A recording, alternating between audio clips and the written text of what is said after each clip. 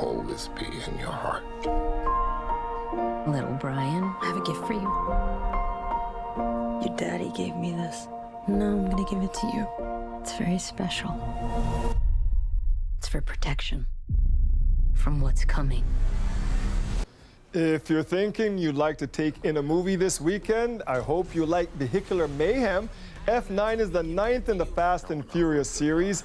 If that's not enough action for you, The Ice Road is a new film shot in Manitoba starring Liam Neeson. With more, here's Eli Glasner. So Eli, normally this is where we'd ask you about the story, but does that really matter with the Fast and Furious franchise? No, I mean, look, what's amazing about Fast and Furious, it started, remember when these were movies about street racing? Couple guys in cars that go vroom, and now it's basically James Bond meets Street Racer. It all revolves around Dominic Toretto, Vin Diesel, as the patriarch of this family of gearheads who have become like car-driving covert agents. Now, right off the bat, got on my good side with a flashback about Dom, the early years set in the world of stock car racing, so I thought it was a Days of Thunder sequel. Very excited, but it was actually about Dom, his brother Jacob, and what happened to his father. Flash forward to the present, the bad guys are trying to get their hands on some kind of high-tech device. You put the pieces together, you can control all the computers in the world, and wouldn't you know it, baby brother Jacob is very big boy John Cena, and he's caught up in the middle of it. Let's take a look.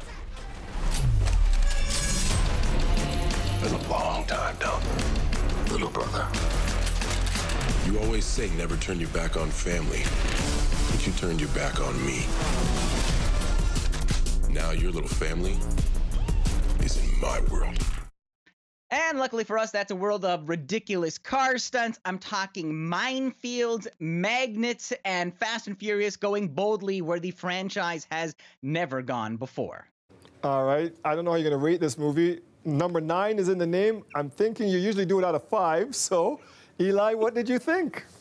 You know, I guess, like, the question is it fast enough? Is it furious enough, Dwight? The challenge is that it always has to top itself. And so that's how we get these ludicrous scenes. I'm going to show you my favorite, like this fight scene in Edinburgh when Dom and Jacob, they're so tough, maybe they're so dense, they're smashing through this apartment like cartoon characters. Like, there's literally a Vin Diesel-shaped hole in the doorway at one point. But that is just a warm-up to my favorite, a jungle chase. So Dom and Letty, Michelle Rodriguez, are in a car. Army commandos are in hot pursuit, and the cliff is approaching. The bridge is out, and now there's nothing. Oh, there he is. He just took out the door with his head. But let's go back to that cliff race and watch what happens. Where's the bridge? Oh, the bridge is gone. No. Gone. Yes. Do it! Yes, ladies and gentlemen, I believe I can fly. You are watching a car swing Tarzan-style over the abyss. Doesn't make sense. Doesn't have to make sense. But yes, that is what it is. Now, I don't mind the... I kind of have come to respect them, and I don't mind the fact that Dom's crew have basically become the automotive Avengers. The problem with F9 is when it actually starts taking itself a little too seriously. Yes, they're welcoming back some fan favorites like Han and Queenie, but too much of this film is about Dominic Toretto, his past, and Vin Diesel using his Groot voice to rumble about the family. There's actually a scene where he flashes back and we see him visiting moments from his youth, this kind of ghostly, spectral Vin Diesel standing there like an oil-stained Ebenezer Scrooge in A Christmas Carol, except it's just Dom standing there watching someone fix a car. And so, you know, this is certainly Vin Diesel's movie. He's the producer, he's the star. His ego is so big that he pushed Dwayne Johnson out of the way into his own spin-off, but that smug sense of self-importance weighs down what is otherwise a fast, funny ride. Okay, no number, Eli? Yeah. 1, 2, 3. I won't force you, buddy, but you know. Let's give it 3. Let's give it 3. All right, let's keep it moving then. Another movie, this one with a Canadian connection. Tell us about The Ice Road.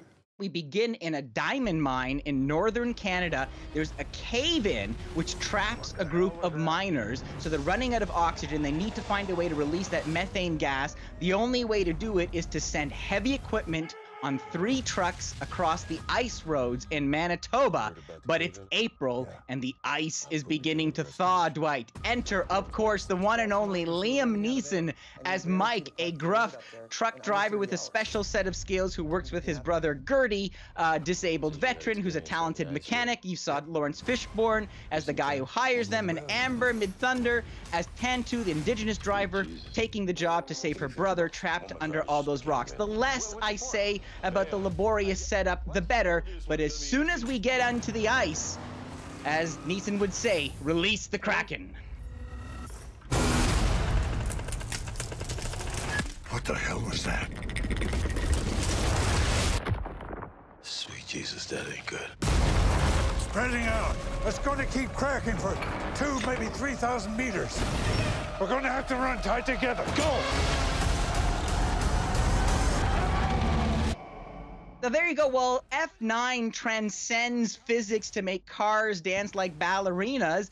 This is a little more grounded, dare I say, honest. Ice Road was shot with real stunt drivers spinning 18-wheelers across frozen lakes in Manitoba in February. That deserves some kind of credit. Now, sure, cross-cutting the drama under the mine with what's happening on the road does get a little trying after a while, and a few of these characters are harder to kill than Wile E. Coyote. Kids are going to have to look that up, but Space Jam is coming up soon, so you need to do your homework anyways. But if you're looking for something to rent at home, since most movie theaters here in Toronto are closed, or you just want to see Liam Neeson growl at snow, the Ice Road is waiting for you. Yeah, I might go with the Canadian connection this weekend. Thank you, Eli. Have a good one, sir.